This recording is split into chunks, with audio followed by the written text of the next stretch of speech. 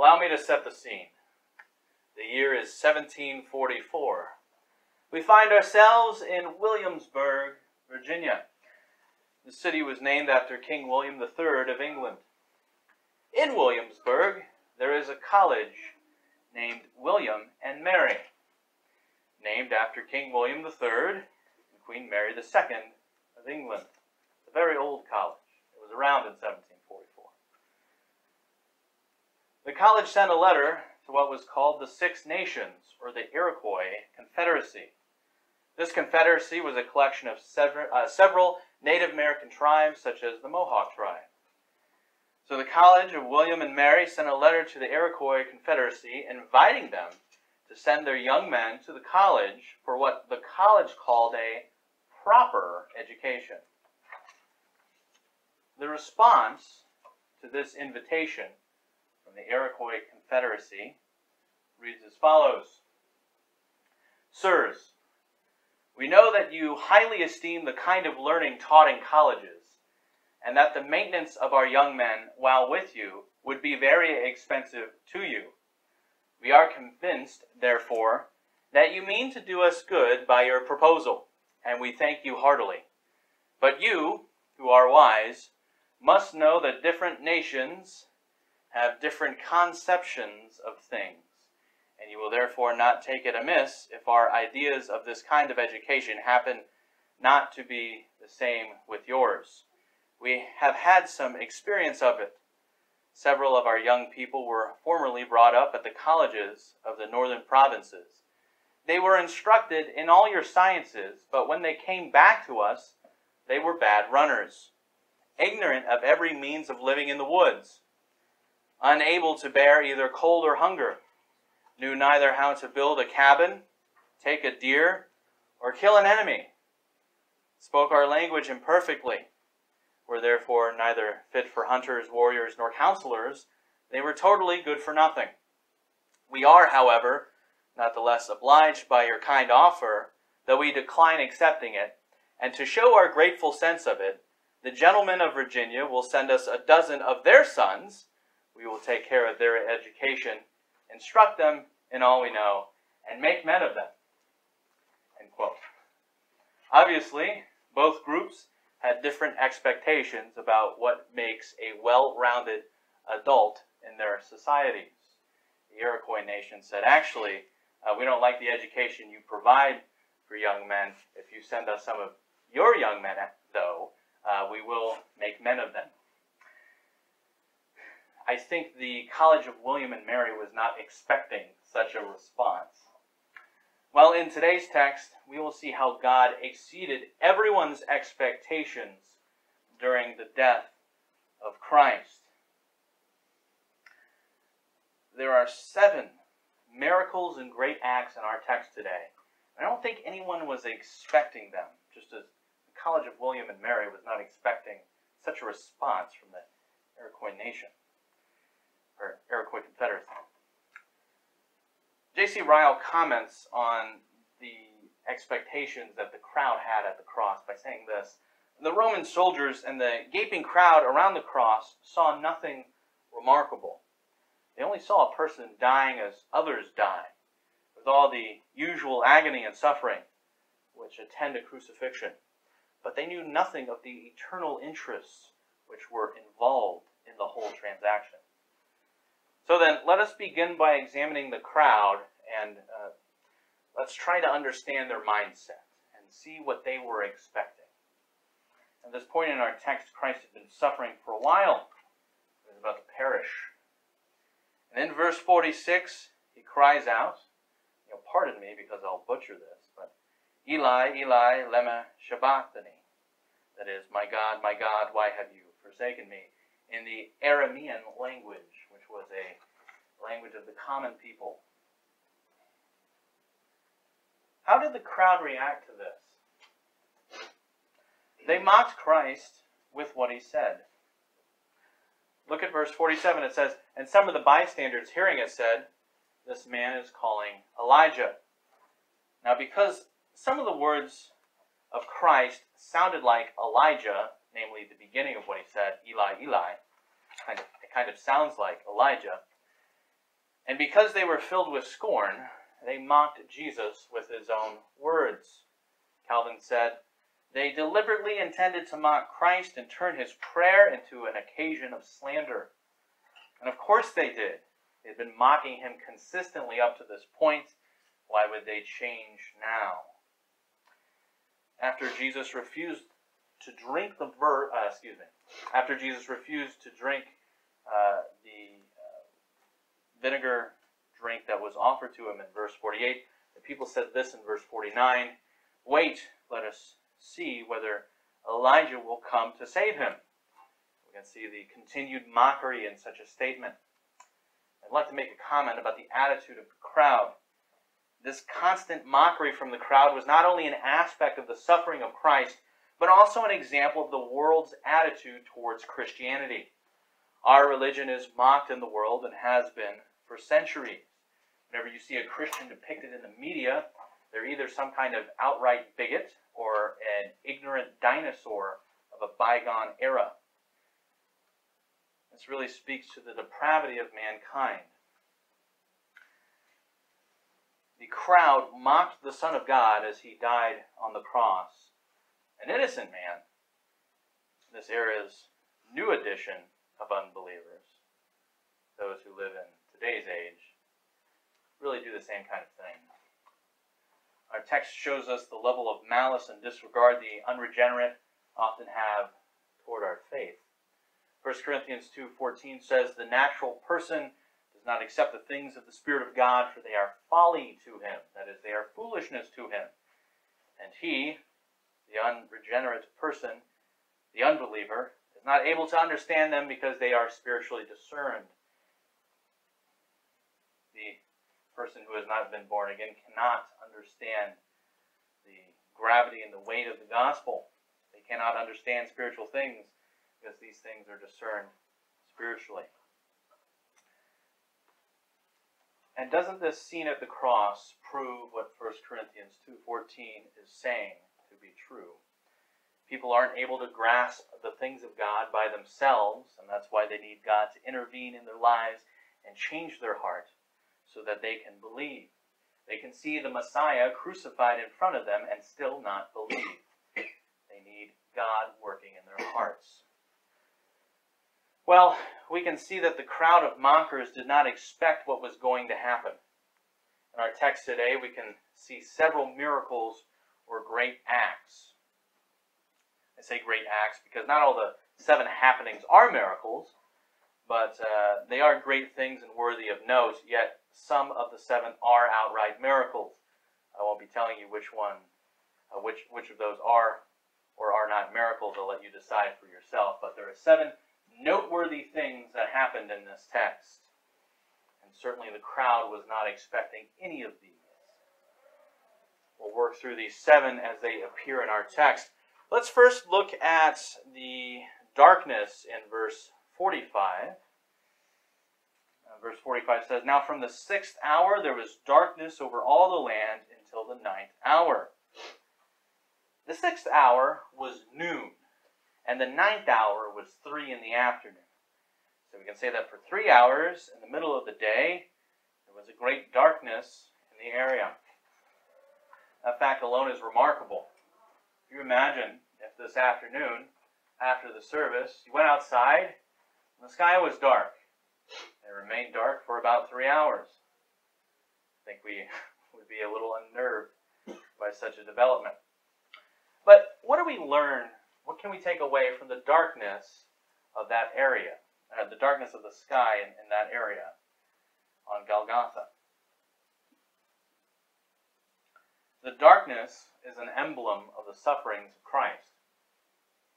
Charles Simeon commented on this and said, under such circumstances, what in the compass of created nature could so fitly represent his sufferings as the event before us? Or to put it plainly, what else could have happened to better express what was happening? What else could have happened nature-wise to show us the importance of what was going on? Just as the Son of God was dead for 3 days, the sun of the sky was blotted out for 3 hours. The wrath of God was poured out on Christ. He was bearing our sins on the cross. He was drinking down our hell. And the sky is dark to tell us of the gravity of such a situation. Interestingly enough, there's an entire psalm that speaks to the darkness that Christ endured in those moments. If you're familiar with it, you know that its tone is one of misery and despair. Speaking of Psalm 88, many psalms end with an uplifting message about how God can deliver us, but not this one. Psalm 88 ends in verse 18 by saying this in the CSB version: "You have distanced loved ones and neighbor from me. Darkness is my only friend." And if you read Psalm 88, that's how a lot of it reads. This is a messianic psalm. Not directly messianic, but there are messianic elements of it. We can conclude then that the darkness in the sky was used by God to point us to Christ and the significance of this event. The same goes for the second event, which is the fulfillment of messianic prophecy, direct messianic prophecy. We talked at great length last week about how the crucifixion of Christ fulfilled centuries-old prophecy, most notably from Psalm 22. Remember, we went through that. We talked about many verses from Psalm 22. Well, in a few of these verses in today's text, we have a bit more of that messianic prophecy. In fact, we have 3 to look at today.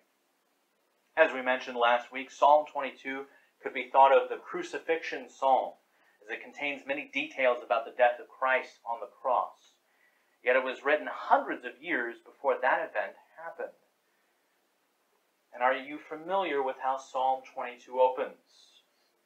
Does anyone know how Psalm 22 begins? My God, why have you forsaken me?" That's Psalm 22:1. The very words in Matthew 27:46 were written by David in a psalm that tells us all about Christ's death. It should reveal to us, as does the rest of Psalm 22, that Christ's death was planned by God and was of great significance. We see Christ abandoned by God, treated as if he were a sinner. We see this described in Psalm 22.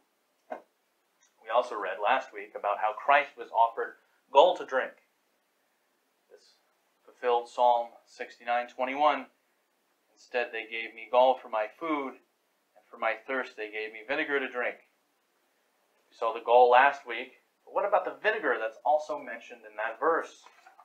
Well, Christ was offered vinegar in today's text. In verse 48 we read, "And one of them at once ran and took a sponge, filled it with sour wine, and put it on a reed and gave it to him to drink." This is the second part of Psalm 69:21's fulfillment. Again, this was designed to show us the importance of the death of Christ. We can find all these verses in the Old Testament about Christ on the cross, and very small details as well. These messianic prophecies, a lot of them are very specific. They're not general, they're specific about little elements of the crucifixion, such as the vinegar. And now we come to Matthew 27:50, which says, "And Jesus cried out again with a loud voice, and yielded up his spirit." Well, here's a question. What did Christ cry out? What were the words that he said? We don't have it in Matthew's gospel. But this moment of Christ surrendering was recorded in Luke 23:46. It tells us what Christ said as he yielded up his spirit. That verse says, "Then Jesus, calling out with a loud voice, said, 'Father, into your hands I commit my spirit.' And having said this, he breathed his last." These words, as well, can be seen in the Psalms. Isn't that remarkable? Psalm 31:5 says, "Into your hand I commit my spirit," and no doubt what Christ said reflected this verse. We can see so much of the Old Testament in the crucifixion and death of Christ. It's really remarkable. Here we can see Christ suffering unimaginable punishment for crimes that he did not commit. which were the plan of God, yet still submitting himself to God. This should show us the humility of Christ, and as his followers, we need this level of humility as well. When we suffer, when times are bad, we have no right to complain and be bitter. Christ suffered far greater than we ever will, and he didn't complain. He committed himself to God. We need to commit ourselves to God's plan as well. Now, did anyone in the crowd expect verses from the Psalms that were written centuries before that day to be fulfilled as they watched Christ die? I highly doubt it. I highly doubt the Jews would have thought such a thing would occur. They hated him. They didn't think that he was the Messiah. Why would they think that prophecy about the Messiah would be fulfilled by him? And did the Romans expect great things on this day? No. They weren't even familiar with the Scriptures. This was just another day of work for the Roman guards. Nobody saw this coming. And nobody saw the fulfillment of prophecy coming. And if nobody saw the fulfillment of prophecy coming, they certainly didn't see the rest of these events coming. And we come to the third event described in our text. We see it in Matthew 27:51. And behold, the curtain of the temple was torn in two from top to bottom. Now remember, the crucifixion took place outside of town. We talked about that last week. The crucifixion was far away from the temple. Yet something significant happened in the temple. When Christ died, something changed. And it was symbolized in the tearing of this curtain. So let's ask, what regularly happened in the temple? Sacrifices. And who were these sacrifices to? They were to God. Yet Hebrews 10:4 says it is impossible for the blood of bulls and goats to take away sins. You see, all the sacrifices in the temple were a shadow, if you will, of the true sacrifice that was to come. The sacrifices of animals held back the wrath of God until the true sacrifice came and satisfied the justice of God. That true sacrifice, of course, is Jesus Christ, who died for our sins. Now, do Christians go to buildings called temples anymore? No. We do not meet in temples. We do not go to temples for any kind of religious service. Do we sacrifice animals? No, we don't. And do you realize what this means? This means the sacrifice of Christ ushered in a new era of religion. The era of the temple sacrifice was now over. Furthermore, and more importantly, Christ's sacrifice accomplished our forgiveness, as our sins were placed on Christ, and his righteousness is credited to us, thus ending the whole temple system. What a wonderful thing it is that Colossians 2 describes. And you who were dead in your trespasses and the circumcision of your flesh, God made alive together with him, having forgiven us all of our trespasses by canceling the record of debt that stood against us with its legal demands. This he set aside, nailing it to the cross. Here you see, congregation, that our sin was done away with at the cross. And the curtain, again, was torn. But how was it torn? It was torn from top to bottom to show us the hand of God reaching down from heaven to mankind to extend grace and everlasting life to us. Was anyone expecting the ushering in of a new religious system on that day? No, I don't think so. Also in verse 51, we see something else. It says, and the earth shook, and the rocks were split. This is the fourth event, the earthquake. The sky bore testimony to the death of Christ. Its dark clouds pointed us to his sufferings. How fitting then that the earth shook violently as he died, telling us the magnitude of such an event. It was such a violent event that the rocks were split, which again speaks to the seriousness of this event. The fifth event is seen in verses 52 and 53. Those verses say the tombs were also opened. Many bodies of the saints who had fallen asleep were raised. Coming out of the tombs after his resurrection, they went into the holy city and appeared to many. What a sight that must have been. I know that these two verses raise a multitude of questions in our minds, like what happened to the people that came out of the tombs and were testifying in the city? What happened after they were done testifying? Where did they go? And why only some people in that part of the world? And why did they only go to Jerusalem? We could spend a lot of time speculating and asking questions, but I'd like to stick with what we know for sure for the sake of time and clarity. And speaking of clarity, I'd like to clarify a detail here. You'll notice in our text that the tombs were open at this point of the story, but the people in the tombs were not resurrected until after Christ was resurrected. The text says, and coming out of the tombs after his resurrection, they went into the holy city. Why was that?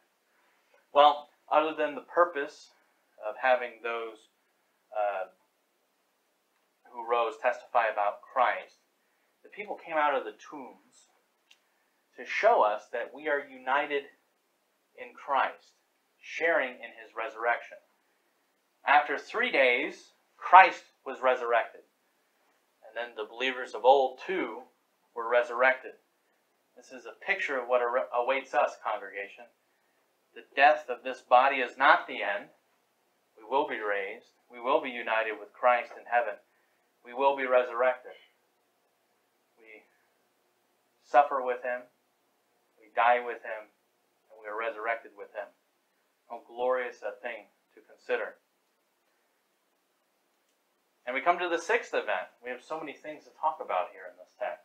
So many miraculous things and great and big things. The sixth event, the confessions of the centurion and the others. Look at verse 54. When the centurion and those who were with him, keeping watch over Jesus, saw the earthquake and what took place, they were filled with awe and said, truly this was the Son of God. Do you think those people woke up that morning and thought, I think today is the day that I will be convinced that Jesus is the Son of God? Of course they didn't. But this realization from a Roman of all people speaks volumes about how blind the religious community was at the time. The heathen, the Roman, realized who Jesus was. But the crowd of religious Jews who were so familiar with the Old Testament did not. This would be like an atheist coming to a church on a Sunday, hearing the preached word and having a moment of realization. Yet the regular attendees of that church continue in their disbelief, never actually grasping the basics of the faith, only pretending to be believers and putting on a show of religion for social acceptance. Seventh and finally, we come to the women who were gathered there in verses 55 and 56. There were also many women there looking on from a distance who had followed Jesus from Galilee, ministering to him, among whom were Mary Magdalene, and Mary the mother of James and Joseph, and the mother of the sons of Zebedee. Now, clarification. If you check the other Gospels and figure out who's the mother of who, this ends up being Mary Magdalene, Mary the mother of Jesus, and the mother of James and John, or the sons of Zebedee. Now you might come to these verses and disregard them as mere footnotes. Who cares, you may ask. You might also be wondering about the significance of the women being there. Why does this matter? Why do you say that this is a great thing? Well, let me explain this with 2 points. First, these verses are significant because they respect women in a society that did not. We live in a day today that has different societal values than those in the past. But the Bible makes sure to tell its readers which women were there as Christ died. In fact, later on in Matthew's Gospel, women will be mentioned as witnesses to both the burial and the resurrection of Christ. What does this tell us? It tells us that God cares very much for women. He does not want them to be forgotten and pushed aside. Both men and women are made in the image of God, and despite being made differently, neither should be discriminated against. Second, we can see the faith of these women. Mary Magdalene, Christ's mother also, who also was named Mary, and John's mother all had tremendous faith. Have you ever considered this? From what the Bible tells us, there's only one apostle present at the crucifixion, John. Yet here were these three women who stuck with Christ until the end. They didn't run. They didn't abandon Christ. We could learn a thing or two from these women. When the apostles scattered, the women in our text were there for Christ. Well, those verses contain quite a bit of narrative, don't they? We could probably make a whole series out of that text, talking about each one in great detail. Yet those verses explain the most important event of human history, perhaps tied with the resurrection in significance. As Ryle puts it, there was never an event on which so much depended. So, what's the takeaway? What do we make of this? Well, it seems that nobody expected such an event on Golgotha that day. Just as the crowd was not expecting these marvelous things to happen, the unregenerate person does not expect the word of Christ to move them to faith. Just as the centurion had a moment of clarity when he realized that Christ is the Son of God, the unbeliever will often be convinced of the truth without seeking it out themselves. Sometimes it's a long process, other times it's very quick. But the truth remains the same, that they did not do the seeking.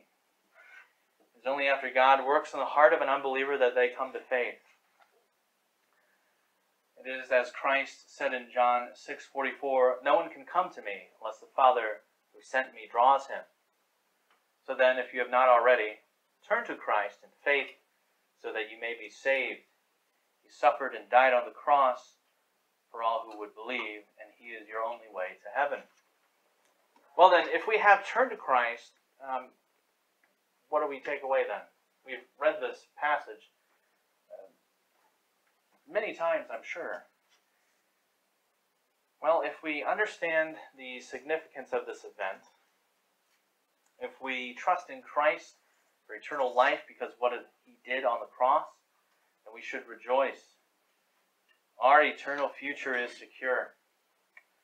Therefore, our hearts should be lifted to such heights of joy, eternal life, eternal peace with God.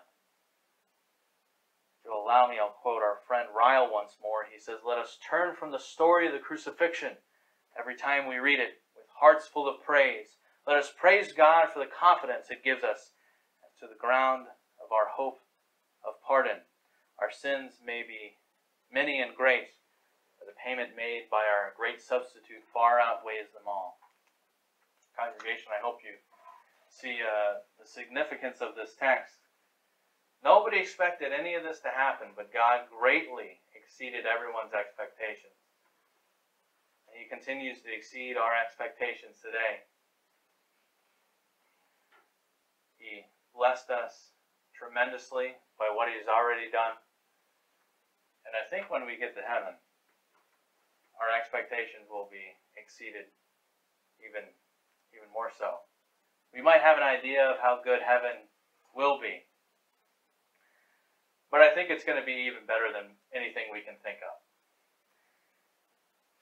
And that speaks to God's goodness, and that he blesses us and exceeds our expectations. Let us remember then what we're living for. We're not living for this life, not living for glory in this life, and riches and fame and wealth in this life, and pleasure in this life. We're living for the next life. We're living for heaven. Then let us take up our cross and bear it. Let us do the work that we have been called to do, sharing the gospel and making disciples,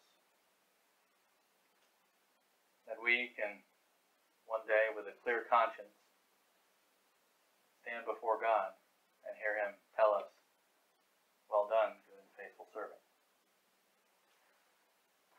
earn our own righteousness.